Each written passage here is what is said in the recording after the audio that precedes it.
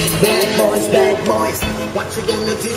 What you gonna do when they come for you? Bad boys, what you gonna do? Members of the Stone-Wiggins Narcotics Task Force, the Stone County Sheriff Department, and the Wiggins Police Department joined forces Saturday night to execute a search warrant at a speakeasy at 2 Thelma Andrews Road. Located at the corner of Thelma Andrews and Project Road, the speakeasy is known by various names: the Gay Blade, the Gentleman's Club, and the Cadillac Club.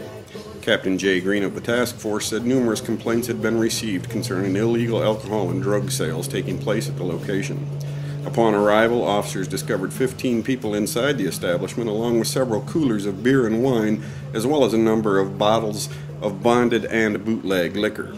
Officers also recovered a variety of packaged marijuana and cocaine on the ground outside the building. See Wednesday's print edition of the Stone County Enterprise for the full story.